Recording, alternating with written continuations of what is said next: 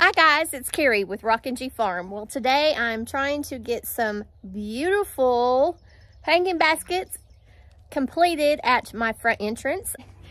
And let me show you what I got. I've been seeing these at Lowe's, and my mother ended up getting one that is larger than these. But I thought that these would be the perfect size to pop right into those hanging pots that are there on my wraparound porch. So they're called ReadyRefill. Let me get you up here. ReadyRefill pots, and they are for 8 to 10 inch decorative container. Hey, we've got a 13-inch decorative container, and these have got some awesome petunias in. So we have a beautiful kind of a, I don't know, a dark magenta, looks kind of like a velvet feel petunia. And then we have some calabricolas right here, so they're going to be little. And then the next one is verbena. They don't have any special names on them other than the calabricola, petunia, and verbena.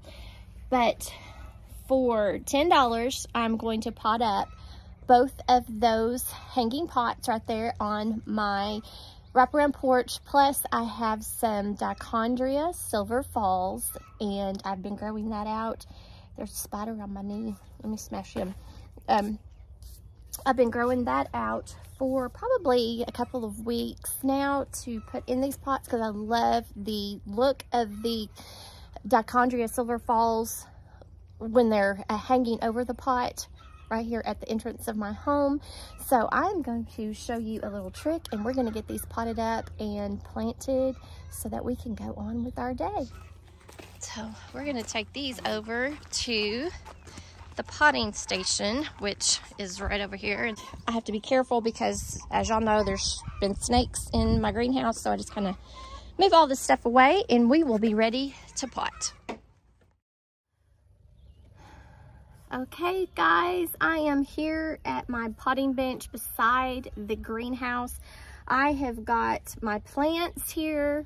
I've got plant tone, and I've got our super secret thing to help you keep your hanging baskets moist in the heat of the summer. Okay, so our super secret ingredient to wonderful hanging pots on your porch in this heat of the southern summer are sponges. Yes, I said sponges, guys, sponges. So I am not the original person who came up with the sponge idea in your hanging baskets. I've done this for years, and I have no clue where I got it from because I have been doing it for so long. But all you need to do is go to your local Dollar Tree. That's now $1.25. But actually, I'm fixing to sneeze because the pollen's going crazy. It's Arkansas, pollen central. Okay, but actually I got mine at Bargain Barn. Is that what it's called? Bargain Barn?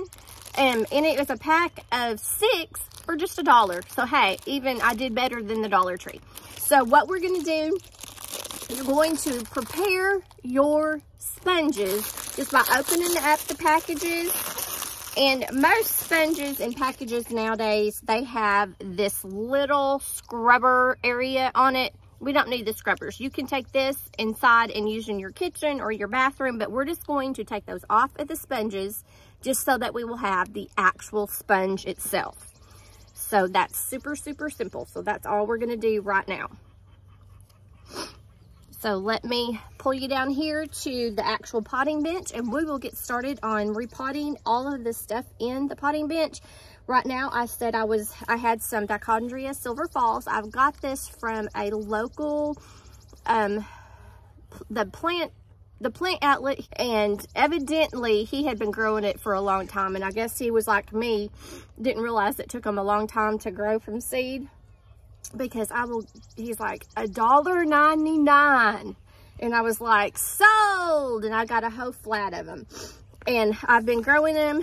They didn't have any of the trindles on them when I bought them, so they're getting that out. But I know once I get them potted up and put up on the side of the porch, they will go. So we're going to add this.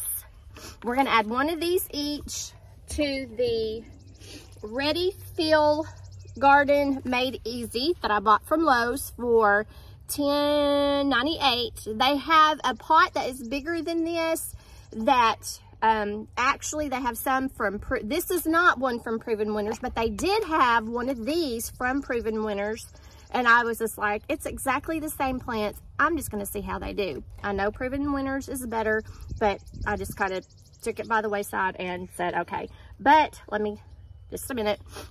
A lot of time to get out into your garden. I would so suggest using this method. Okay, so we've got our flowers for our hanging pot.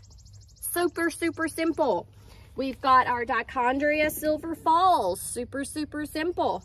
And we've got the magic touch that's going to keep them moist, our sponges. So here we go. Let me flip you around so we can get this done.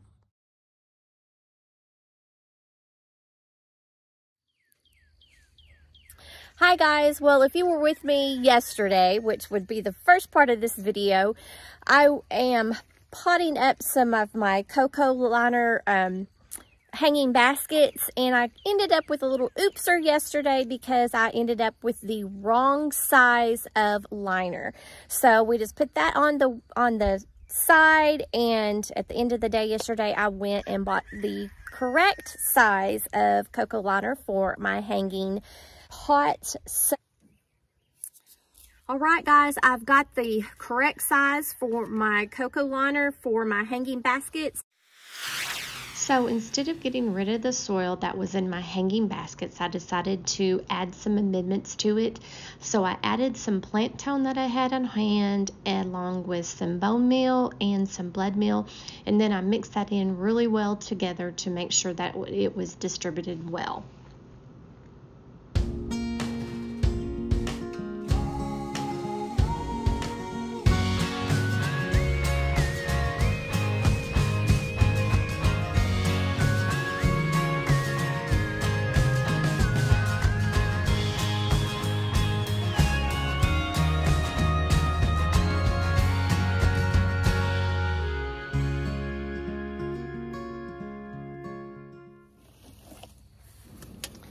So I'm not going to throw away these old Coco Coir liners. I'm actually going to put them in my composting worm bed that I have in the greenhouse. But as you can see, yes, finally I did get the appropriate size for liner for my hanging basket. And so I just went ahead and put that in and made it fit in really well. And then I added the soil to the baskets.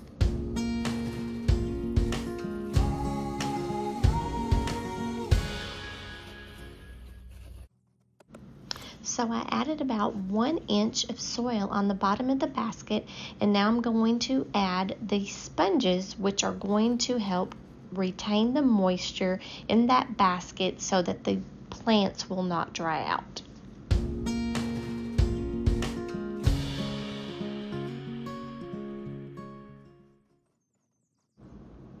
Now I'll continue just as normal and pot the flower just like I would in any other container. However, it does have that little trick at the bottom with the sponges so that it's not going to dry out as quickly in the summer heat. So I just make sure that there is a good contact in the soil with all of the flowers, and then I'm adding the Dichondria Silver Falls, and then I'm going to make sure that there are no air pockets after I put all of the soil back in place, and we'll get this watered up and hung at the front of the house.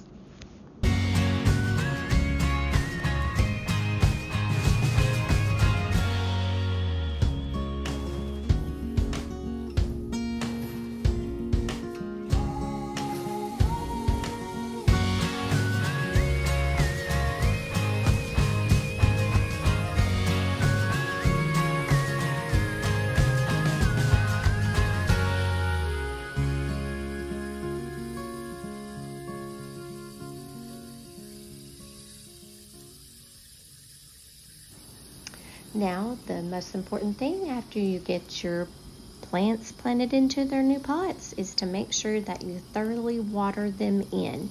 And that's what we're doing right now. And I am making sure that I do extra water so that the water will be soaked up by the sponges and will help retain the moisture in my hanging baskets for a couple of more days. And so I do not have to water twice a day.